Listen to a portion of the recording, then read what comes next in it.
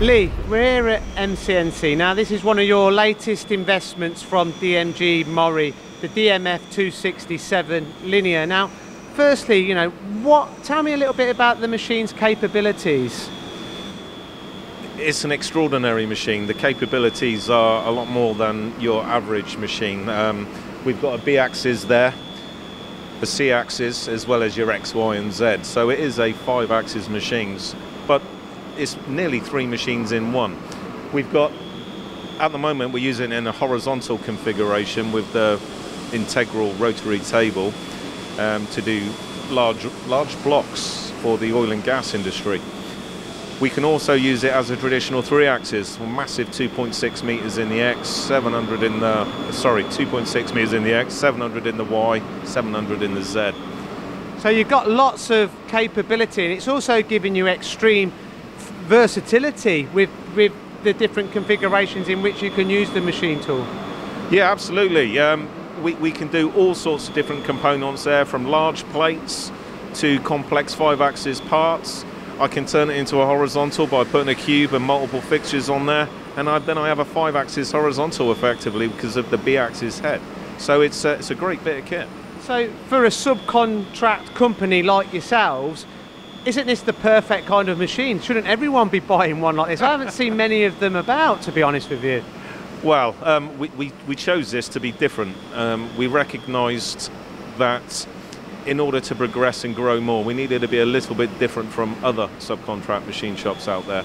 And because we are a small company and floor space, like for everybody else, is an issue, and even though this is a large footprint, it is 3 machines in one. Now, okay, we don't have 3 spindles running 3 different jobs at one time, but it gives us amazing capabilities and versatility to almost take on any milling component that fits in within the envelope of the machine. And when you say any milling component, you cut quite hard materials here. Can you give me an example of some of the components and the materials that you do machine, and how does it, cope with some of the hard materials that you machine?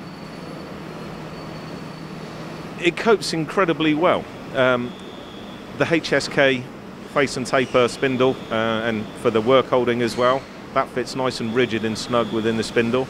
The linear drives, although give it nice, fast, rigid movement action.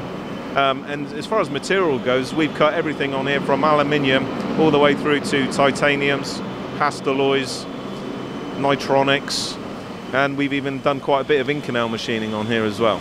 Now, you've got the wash windows on this, and this is something that you don't usually see, but I suppose with the high pressure coolant, it's nice to be able to see what you're machining, especially when you're machining some of the very complex components that I can see there behind you.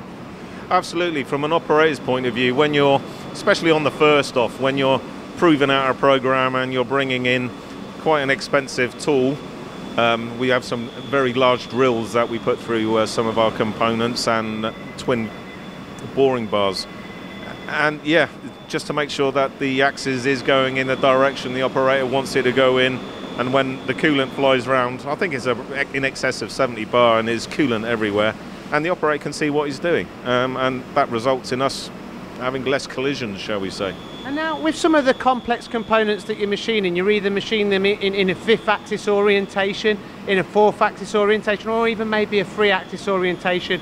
You can even utilise the right-hand side of the machine bed to load other components. Now, in regards to the tooling, how many tools can you fit on there? And is that a modular system to be able to add more tools if you wish to do so? That's, I've got to be honest, Gio, I'm not 100% sure of how many tools are in this particular machine. I think it's circa around 90 tools that we've got in there. I might be wrong. Some of our other machines go up to 120 and some have 60, but I think this one takes 90 tools. Now, in regards to the programming now, DMG MORI is a new machine that you've introduced to M-CNC to increase your capabilities and to improve your capabilities. The C-loss control is relatively new to you as well. How are you finding that, and how have your programmers found this transition? Relatively easily. as in all new control systems, it's a question of finding your way around it, but it's very conversational, very visual because of the fantastic screen there. Really nice large keyboard. The operators really do love it. We had some great training from DMG MORI, and their application team came down here and gave us operator training as well, and held our hand for the first couple of weeks, which was valuable because it enabled us to get up and running a lot quicker than we anticipated.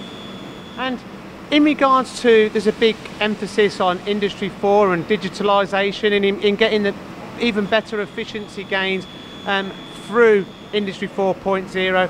How are you working in partnership with DMG MORI to achieve this?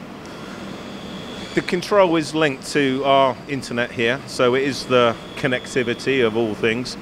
And we know, like most others out there, our OEE isn't as great as we would like it to be.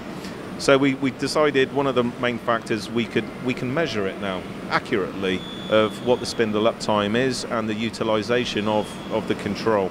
This is linked directly to our CRM software.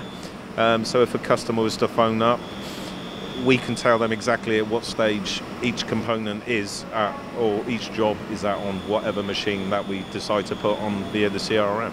So the customers have better visibility of our capacity, and for us here at M-CNC, it enables us to keep an eye on our workflow and our schedule, and ultimately to communicate effectively with the customer to whether we're going over the requested lead time, whether we're ahead of the requested lead time, and it enables us to manage what kind of work we put on there, and it gives us accurate cycle times and operating times.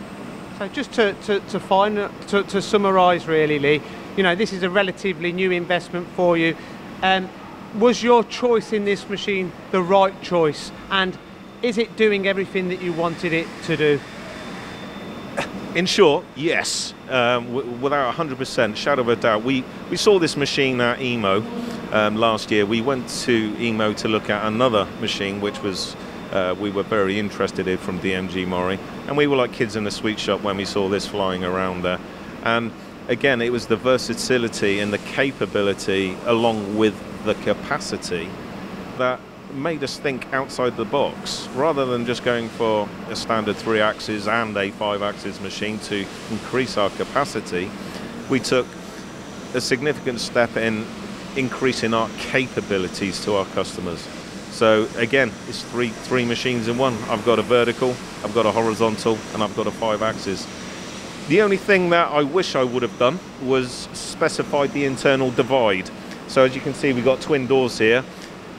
On occasions, it would have been very useful to, whilst one side is machining, to be able to open the other door and load and unload because they have a partition that is automatic between the left and the right hand side of the machine. So I could have turned it into a twin pallet if I'd have been careful and thought about it a bit more. So there's other options, and potentially in the future you can do that. And Leigh, thank you very much for your time. Yeah, you're welcome, Gio. It's always a pleasure to see you, my friend.